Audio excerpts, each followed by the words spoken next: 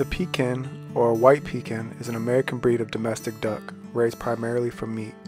It derives from birds brought to the United States from China in the 19th century and is now bred in many parts of the world. It is often known as the American pekin to distinguish it from the German pekin, a distinct and separate breed which derives from the same Chinese stock but has different breeding. Many of these ducks were reared on Long Island, New York in the late 19th and early 20th centuries, from which the breed derived its name Long Island duck. The American pekin is large and solidly built. The body is rectangular, the tail projects above the line of the back. The breast is smooth and broad and does not show a pronounced keel. The head is large and rounded and the neck is thick. The plumage is creamy white, the legs and feet are yellowish orange. The beak is yellow, fairly short and almost straight. The American pekin is raised almost exclusively for meat. In the United States, more than half of all ducks raised for slaughter are of this breed. Numbers in the United States alone are in the tens of millions. The birds are large-framed, hardy, and fast-growing. They may reach a body weight of more than 8 pounds in 7 weeks. They have a high feed conversion ratio, are calm-tempered and fertile, and their eggs have a high rate of hatchability.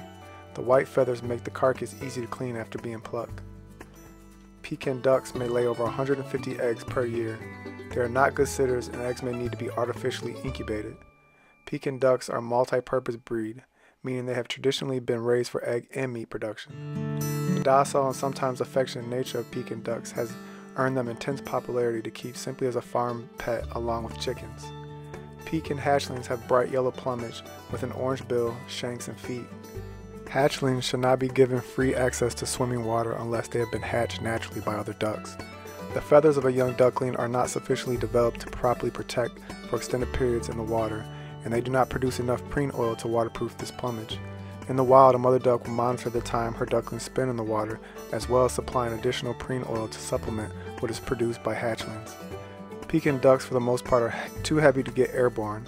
However, individual ducks may be lighter and capable of short flight, so clipping their flight feathers or their wings will ensure that they will not be able to fly. They are gregarious and will usually group together. As with most waterfowl, the Pekin duck has feet that are perfect for paddling through water, but less suited to walking around on the ground. They are happiest when they have free access to water in which to swim and mate. When catching a Pekin duck, it is important not to grab it by its legs, but rather to grasp it by the neck, which is less likely to break.